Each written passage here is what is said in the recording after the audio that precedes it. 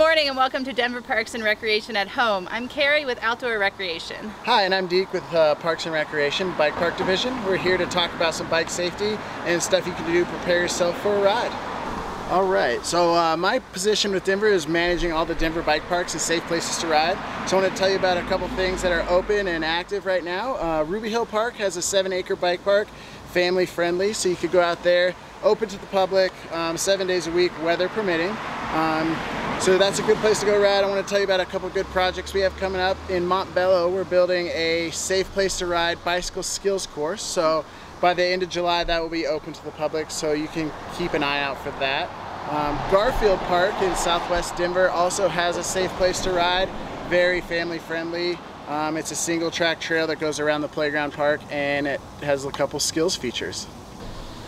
I'm going to talk a little bit about how to prepare and what to bring on your bike ride. So before you go out, you want to make sure you have a nice meal, so you have enough energy to get through the bike ride. Maybe bring along a snack. Bring plenty of water. It's really hot out here. When you're exerting yourself, you'll need plenty of water to stay hydrated. And then you can get a little bag for your bike and put a few things in there in case you find yourself needing to fix your bike and you're not located near one of these fix-it stations. Things I bring along for fix-it. I have a little pump in here that works off of these CO2 cartridges. I have a spare tire tube. A little flat repair kit. A multi-tool to help out if you need to adjust something while you're out there. And some tire levers to help you get the tire off the bike. All right, we are here at the corner of 32nd and Osceola at one of Denver's many fix-it stations where you can, on the fly, repair your bike, check your bike, and fix your bike. So these are located all over Denver. You can find information in our Denver bike map. You can get one of these maps at any of our Denver rec centers. And if you have any questions, you can always email bikes@denvergov.org. These poles up here, this is the bike stand. You can lift your bike up, put your seat on it, hook your seat on it so it's airborne, ready to work on your bike. Connected to all these wires, you're gonna have a ton of different tools. On the fix-it station, you're gonna have a set of Allen wrenches, you're gonna have a flathead screwdriver, Phillips screwdriver, 2 tire levers, some small wrenches for brake adjustments, and then here's for a pedal tool. I'm going to talk about a couple things you need to check on your bike to make sure your bike is safe and ready for your ride. It's really easy to remember. We call it the ABCs. First is air for A, brakes for B, and chain for C. So the first thing is air in your tires. You want to use your hands, push firmly on your tire. Make sure you have plenty of air in that tire. If you don't have enough air, you got to make sure to air that tire up. Next is your brakes. You need to check your brakes. Spinning your tire, grabbing your brake lever, grabbing both brakes, and then maybe rolling around with your body weight on your bike, using your brakes to make sure they work properly before you go out on a ride. The next is your chain. The way you check your chain, put it on a stand, put it up, pick it up, pedal it around, make sure it's smooth rolling and it's not going to make any weird noises and it's not going to be too loose. So your chain should have just a little bit of play in it and it should roll smoothly with your cranks.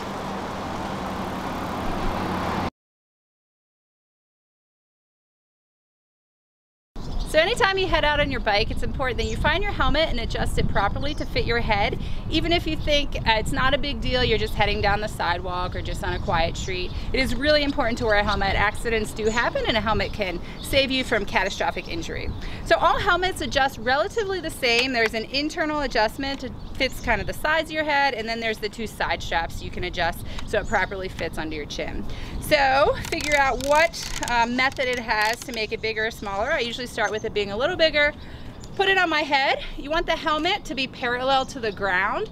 A lot of folks wear it like this, and then you're not protecting the front of your head, which is really important. So make sure you get full protection in the front.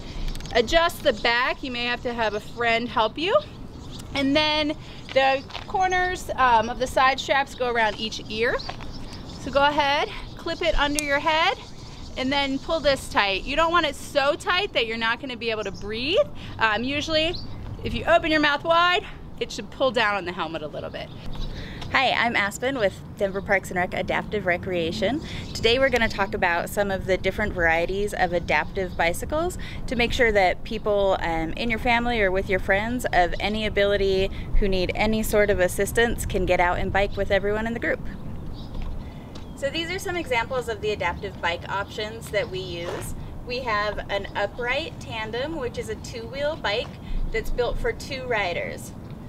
We also have a recumbent hand cycle. So this bike, you're actually sitting back with your legs forward and you're using your arms for momentum. So this is a great bike for people who aren't able to pedal with their feet. This middle bike, the blue one, is an upright tricycle. So this bike is great for balance. You'll also see there's a basket on the back. Sometimes these are called grocery getters. So you can ride them for trips around the neighborhood, to pick things up, or to carry things around to other locations. They're great for balance, but they're a little tricky on the corners. We'll talk about that later. And also, this third bike here is a recumbent tricycle. So this bike is great for people who maybe aren't able to sit up all the way, or that need a little help with core strength, or if you have any back issues, it's an easier ride. This bike also has the two wheels in the front, so you can see the widest part of the bike at all times. It also goes pretty quick and can go around corners a lot faster than the upright tricycle. So the first bike we're going to talk about is the recumbent hand cycle. This is a great bike for people who aren't able to pedal with their feet. So you'll see that there's a lot of built-in support on this bike. It has a solid frame on the seat that supports your back and the bottom, as well as a strap around the core. So that'll help make sure that you're in place throughout the ride. Another strap is located around the feet, and that'll make sure that your legs are staying where they're supposed to. This is a crank that goes forward for momentum and backwards to brake.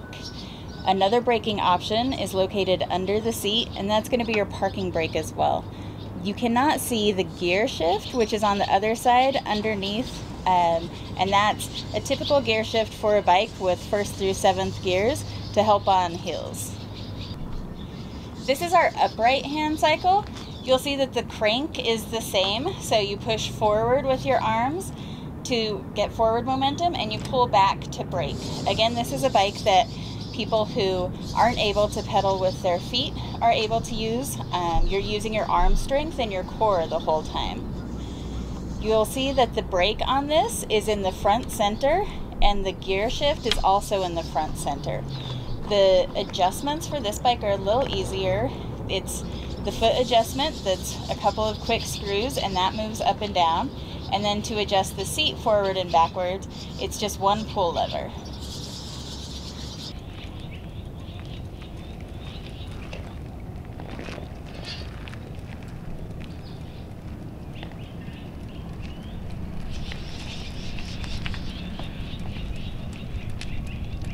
So this is an upright tricycle. This is a great bike for a little added stability, and it's great for just cruising around town. First thing you want to do on these upright bikes is adjust your seat. So the best way to do that is to open up the crank and then lift the seat up to where it's hip level for you. Once it's hip level, you want to make sure that it's straight and then clamp it in tight. So to get on these upright bicycles, the safest way is to put one foot fully over, make sure you're standing securely, and then to use the pedal to push up onto the seat. And then get both feet on and make sure you're good to go. This bike, as mentioned earlier, is a great grocery getter, so you can carry things around town with you anywhere you go. Don't forget your water on your bike ride.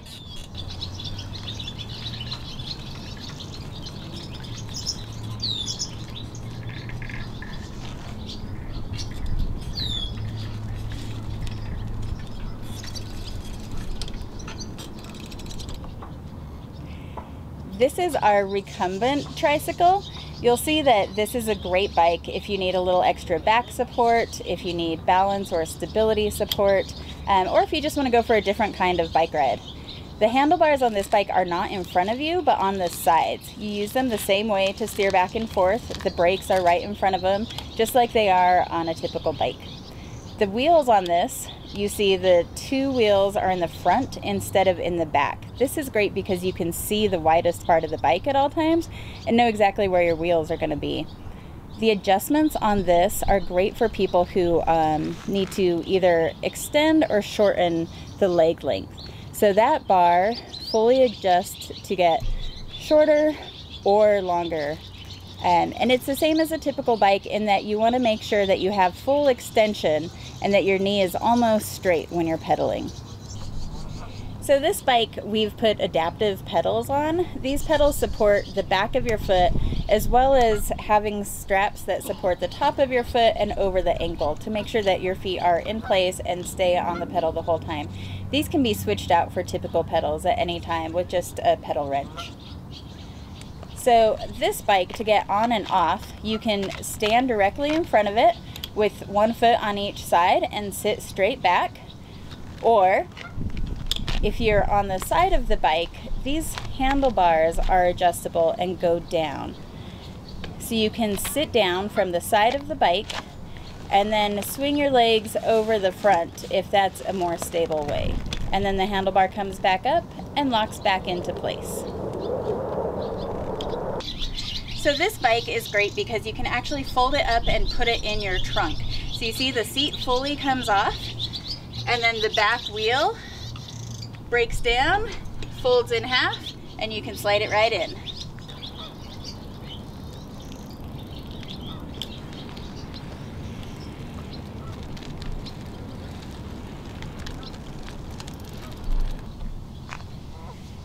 This is another great tricycle option. This is a recumbent tandem.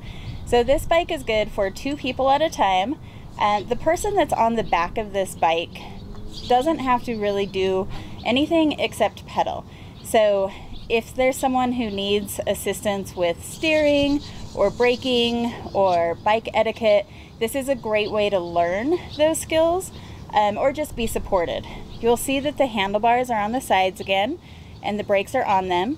The person in the back just has handles that they can hold on to if they want to. They can ride with their hands in their laps if that's more comfortable as well. You'll see the back pedals on this are fully adaptive pedals. So there are clamps at the bottom that will clamp to the bottom of your shoes to keep them in place, as well as a bar that holds on to the shin. So this bar helps to keep your legs in alignment. This is great for people who are trying to build up muscle strength or really worried about keeping their body straight when they're cycling. The best thing about this bike is that when one person pedals, both people pedal. So if there's someone who's a stronger cyclist than the other, then they can help the other person really build up some endurance and make sure that they're getting that full range of motion as their feet go around while they pedal.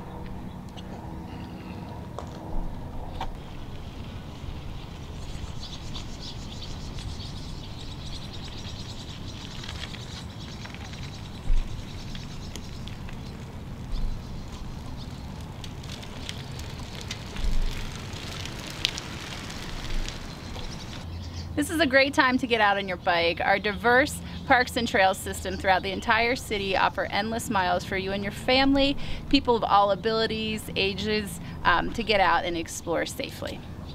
If you have any questions about adaptive bikes or biking opportunities, please feel free to reach out to our Adaptive Recreation Department.